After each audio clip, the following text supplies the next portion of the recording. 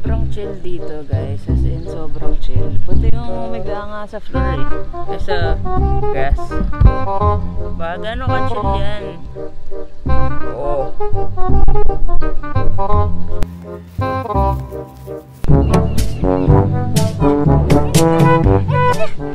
Yo, what's up? It's Ninang Dude. I'm back with another vlog. Kumusta kayo dyan? Ako, kumusta? Nandito kami ngayon ng family ko. Yes, family. Si Jarina and Joey. Nandito kami ngayon sa Talisay, Batangas. Sobrang lamig. Sobrang ganda. Sobrang chill. Sobrang hangin. Lahat ng sobra nandito na. Lahat nandito. Okay, so Talisay, Batangas. Sa may baba siya ng Tagaytay. So kung galing kang Manila, mag-e-SLEX ka papunta dito. Either mag-exit kang Santa Rosa, tapos Tagaytay baba mo, bababa kang Talisay, or mag-e-SLEX ka, dadiretsin mo yung Star Toll ng konti, tapos exit ka sa may papuntang Talisay after yata ng Santo Tomas exit. So sobrang lapit, wala pang 1 hour nandito na kami, or wala pang 2 oras nandito na kami. And kaya, ba't kami nandito, guys? Kasi last week, nagpa-plan kami ng trip namin for this weekend nga na dadating. Ito ang date ngayon, 27, 28. Nag-isip kami kung saan kami pupunta. So, yung friends ko, tinatry namin mag-book sa iba't ibang, sa South, sa Zambales, or sa Batangas. Sobrang fully booked yung mga trip namin na beach, pero okay lang rin na dito kami napadpad kasi sobrang chill. First time ko dito sa baba, hindi naman dito mismo sa Talisay, Batangas, maraming times na ako nandito, but dito sa place na to, the exact place, Lake Park, Taal Lake Park, sobrang chill kasi ang may-ari daw netong compound or property na to ay foreigner. So as you can see, yung mga sample or mga types of pinaparent niya, parang nasa States ka. Tapos kung bago ka pala sa channel na to, make sure to hit the subscribe button to join the Ninang Dude family. Let's go!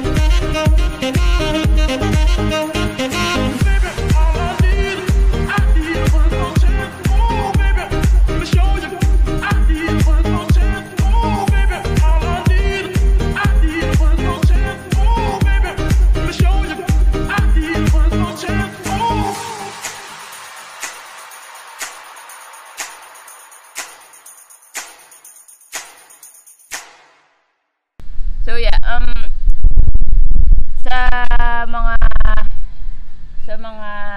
hindi pa nakakapunta dito sa Talisay, Batangas, ilalagay ko yung link sa baba, yung Google Map, yung link na tong location na to para ma-visit nyo rin. Sobrang okay siya, chill for family. Yung pinagsistayan namin, 8 kami lahat. Tapos plus 2 kids. 3-2 lang for overnight stay. So imagine 3-2 divided by 8, diba? Sobrang solid, sobrang lahat. Pwede dogs, pwede animals, pwede pusa, pwede bunnies. Lahat ng pets mo, dali mo dito, okay lang sa kanila. Tapos lahat ng gamit sobrang kompleto, like utensils for cooking, kahit anong dalhin mo, sobrang chill. So yeah, nag-iisip ka ba kung ano pupunta mo this summer? Lagay mo to sa isang weekend mo, panalo to. Ilalagay ko rin yung number ng contact namin sa description below. So, bakit nga pala kami nandito ni Jomi at ni Nina? Kasama ko yung mga friends ko from call center, BPO industry. 5 years ago, nag-work ako sa Eastwood sa micro-sourcing. I handled live career. Tapos 2014 mga yun. 2013 going to 2014 mga ganun. Hanggang nag-work ako doon hanggang 2015. Mga ganun. So, since 2012 nagko-call center na ako, pero hindi ako talaga nakakakip ng friends since yung mga tao sa BPO industry, they come and go. And ako din mismo, I come and go. Parang umaalis ako pag hindi ko trip, mga ganun. Siyempre, bata ka pa, tinitigan mo pa yung mga bagay-bagay, mga kumpanya, mga tanga, sabog-sabog ka, diba? Hopper ka, in short. So, minsan di ako tumatagal. So, itong company na to, microsourcing, ito yung unang company na tumagal talaga ako for like, na regular ka, nagtumagal ka dun for years, tapos naging talaga ako ng tropa. So, sila yung mga kasama ko. Shoutout sa Wealthy Gang. Tapos, sila yung mga kasama ko. Tapos, marami na kaming naputahan na out of town trips. Marami na rin kaming food trip na nangyari. Alam mo kung uso na nga yung vlog, or kung nag-vlog na ako dati, dam ko na vlog, nakasama sila. Pakita ko sa inyo yung place ngayon. Bigyan natin ang montage tong buong property ni General Luna. Mukha siyang yung owner.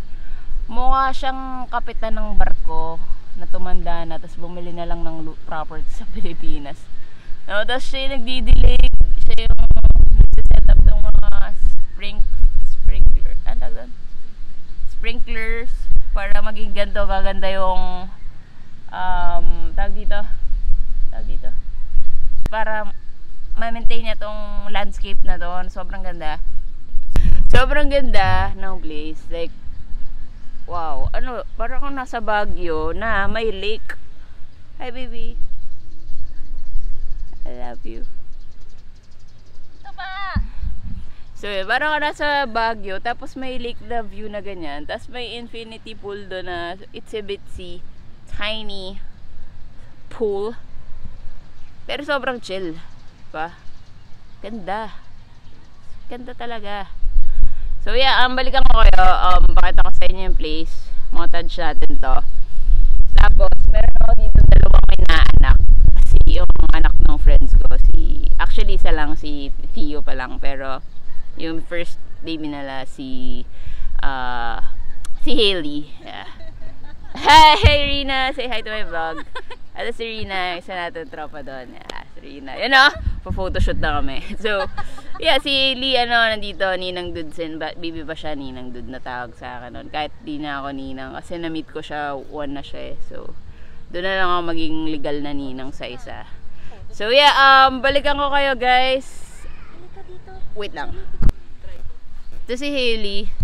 Yung sinasabi ko sa inyo kanina. Si Boss J. Uy! Si Boss J. Si Hailey. Hi! Good morning, kakagising lang niya. So, magsiswim na siya. Woo! Ganda dito guys, papakita ko sa inyo. Sobrang ganda. Tapos yung sunlight, perfect batas ng hangin. Presko. As in. Tapos sobrang linis ng pool. Kasi yung pool nila, hindi nila kinilalagyan ng chlorine. Tapos lagi na lang pinapalitan. It's a bitsy pool lang. Sobrang tiny. Pero sobrang solid. Diba?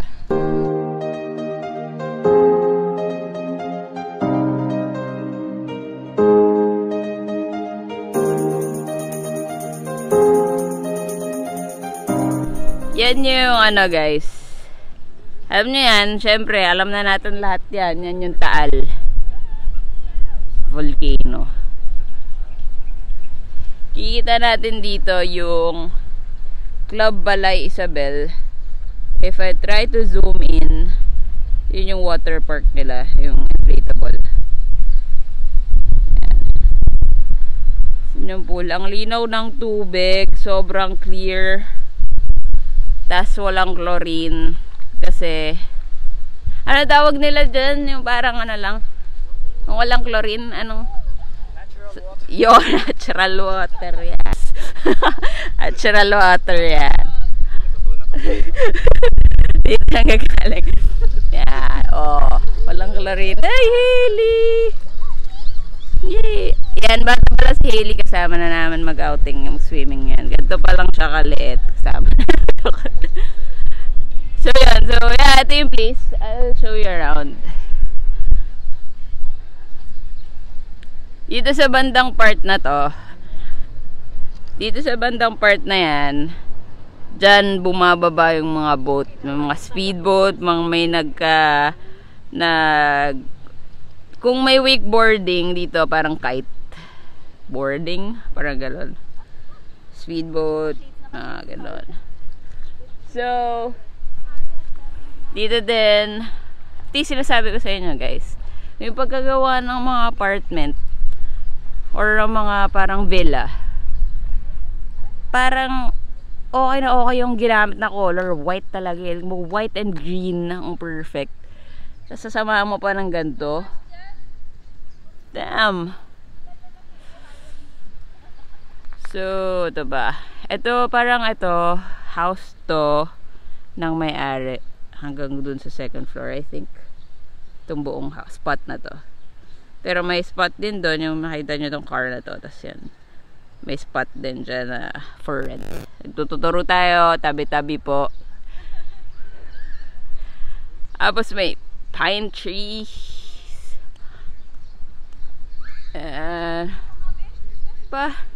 Lakas makabagyo. Tapos yun tayo, etong villa na to, good for 4 lang yata yan, I think. Tasa mga 2.5 lang something. So itong villa na to, 3 bedroom, siguro 8 to 12 yung kasya dyan, or 14 or 30, ano. Tapos ito yung villa namin, 2 bedroom siya. Tapos wait lang, mamaya na yan, pakita ko sa inyo mamaya. Itong mga to sa taas na yan, good for 2 lang yan. Pero wala silang own bathroom or own toilet and bath. Pero yung kitchen nila, isa lang. Doon sa top. Ito may sariling kitchen, Yan.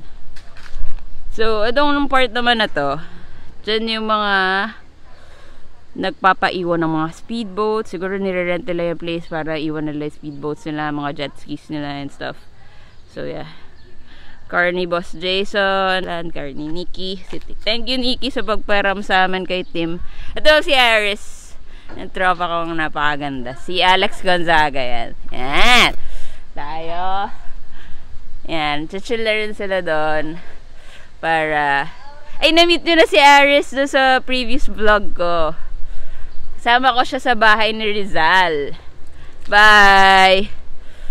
Tapos, diyan na tayo. Si Jumi gusto nang pumasok kay Tim. Ito yung entrance ng villa. Okay?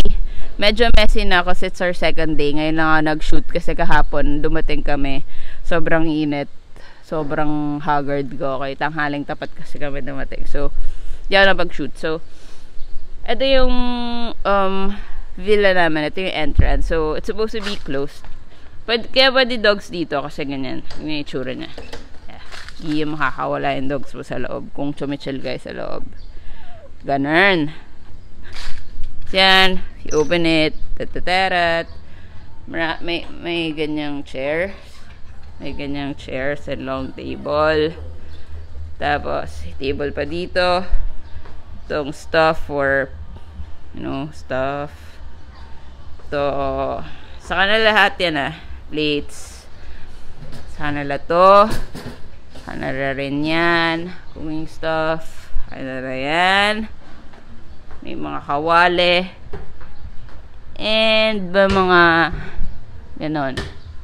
Ito yung freezer. Okay, ubos na. Yan, bibimbap kami kagabi. Nag-prepare si Boss Jason ng ano yun? Sangyupsal. Si Harriet. Sa friend. Tapos, ito si Theo. Theo! Say hi, Theo! Hi, Theo! With you, boo-boo! Siya yung legal kong inaanak. Magiging legal kong inaanak. Si Ili kasi tawag lang sa akin ng dude. Pero 1-year-old na kasi siya nung na-meet ko siya. Yan. Punta na rin sila. Magsiswim na sila. Magsiswim na rin ako after nito.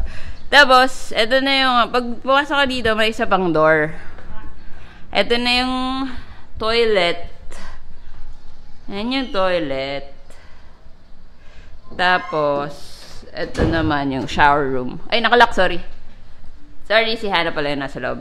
Ito yung shower room. Yan. Tapos, eto, may dalawang sink doon. Not sure for what. Tapos, eto, may couch dyan. Ay, may ganyan stuff. Tapos, may mirror dito. Harriet, patingin na room mo Yet. Pasilip ng room mo. Okay lang. Medyo makalat daw. Pero, ito yung first room. 1 bed lang siya. Yan. Sobrang simple lang na. Not that 5-star quality. Pero, hindi ka naman nag-rent ng place para tulugan mo. Kasi araw-araw ka natutulog sa bahay. Laid back lang siya na itsura. Hey, Joey! Okay, close na natin. Yung TV old school. Okay, come on, Joey. So, next is our room. So, put natin yung light. And, ito naman, 2, ano to? King size bed rin. Pinagdikit lang namin kasi, ano kami? 1, 2, 3, 4, 5 kami. So, yun, again, old school TV. Ganyan. Yan. Aircon, TV, stuff. Ito si Hannah! Hello. Hi, Hannah! Hannah Banana. Isa natin tropa sa Eastwood Call Center. Mga pinagagawa ng mga lalaki yan. Yan na. Tapos, ay, wala na ba siya sa call center? Sila, ano na siya? Sa, yun, corporate world na siya. Pero 5 years ago, yun nga, hindi, kinuwento ko sa kanila na 5 years ago, kayo yung kasama ko dun. So, lahat kami wala na sa BPO industry. So, halos pala. Kasi iba IT na, iba home-based na. So, wala na natira sa amin na nasa call center. Alright, so, yun, ito yung place namin. Pag dito kami chumil, pero, yan yung view mo. Alright. So, yun guys, balikan ko kayo. Magpapalit lang ako. Magsiswimming na daw kami. Tapos, sama ko kayo doon. Let's go swimming! Let's go swim, let's go swim, let's go swim, let's go swim. Ganda ng lighting, oh. Pag, ano talaga, pag araw, sobrang perfect, oh. Ganda talaga, oh. Ganda niyo, oh. Love you. Say hi to my friends. Hi ulit, guys. Ayan, oh. Grabe, walang tapon, eh, oh. Oh. Wala kang itatapon dyan. Binenta. Sige nga tayo. Yo, let's go swim. Linis ng tubig, oh. Oh. Hi, Joey. Si Joey takot. Oh my gosh, nagsisiwing yung bebe. Hi!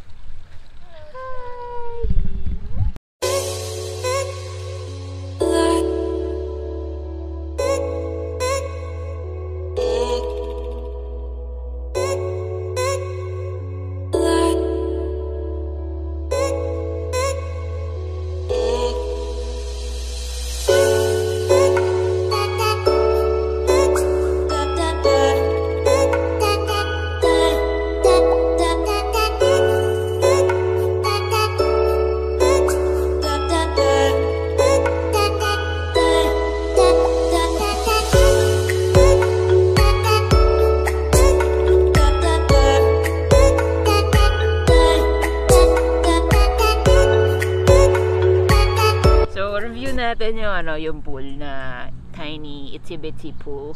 Ay, may free towel nga pala pag nag-check-in ka dun sa room. Yung pool, ano masasabi mo, babe? So nice. Ano siya, no? Sobrang liit lang niya. Parang view. Maliit lang talaga siya, pero marirate ko 8. 8 dahil ang ganda ng view na dala. Kahit puti yung tiles, kahit maliit lang. Pero tsaka yung ambience. Oh, yung ambience. Pero ang liit talaga eh. Maliit lang pero malinis, ganun. Siguro pag nagpunta kayo dito tapos naabutan nyo madumi, pwede kayo yung aso ko, ang cute. Pwede pag nagpunta kayo dito tapos naabutan nyo, medyo green na siya. Kasi since puti yung tiles, kitang-kita mo na nag-green yung tubig, no? Ganun naman lahat ng pool. Pero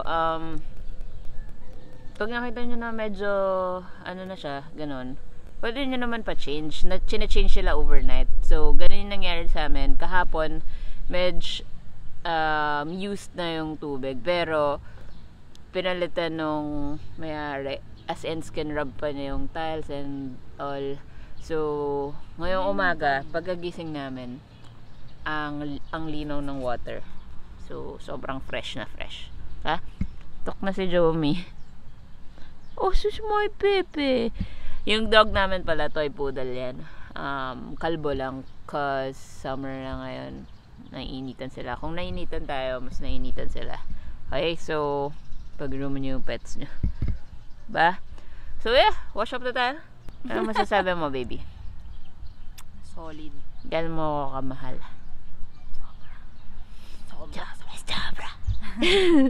Joey! Oh, sus. Boy! Alam nyo guys, kung meron kayong pets, dalhin nyo dito yung aso nyo. Kasi sa bahay natin sa Manila, sa mga parks, sobrang kailangan din nilang mag-unwind. Parang stressed sila na, kunyari, sige, walk the dog mo sila, di ba? Pero may leash, kasi takot kang masagasaan or what. Or pag dinala mo sa Eastwood, may leash pa rin, pero gets mo, nasa stress sila kasi ang daming aso. Pero pag dito, yung pack mo lang, yung mga aso mo, pag dinala mo dito, tatakbo-takbo sila. So, freedom, no? Pero si Jomi mo, sobrang, siya yung nag-enjoy talaga eh. Na-relax talaga siya. Tapos, imagine, no, tatakbuhin niya yan lahat. Lahat lang yan. Meron isa silang aso dito. May isa silang aso dito. Sobrang bait din. So, hindi ko alam kung nakunan ko siya ng video. Kahapon ko kasi siya nakita. So, yeah. Mga fur parents dyan, nasa description box yung link kung nasaan itong paradise na to. So, ano pa, baby? Masasabi mo? Okay na? Ligo lang kami. So, babalikan namin kayo. Let's go!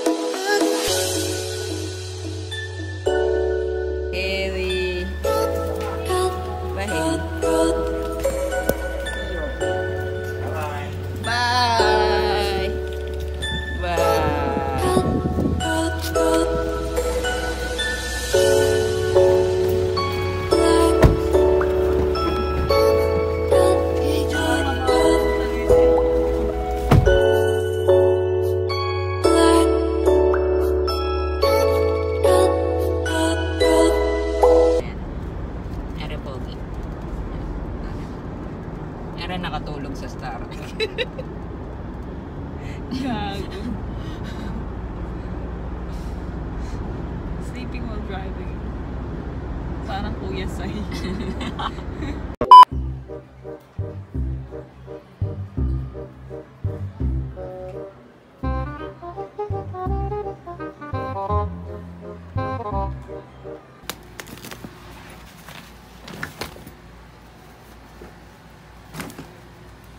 Yo, andito na tayo sa Marikina ngayon at hindi na nakakuha ng mga shots nung pauwi kami since marami kaming bit-bit na naggamit ni Nina, tapos dala-dala pa namin si Jomi pa uwi.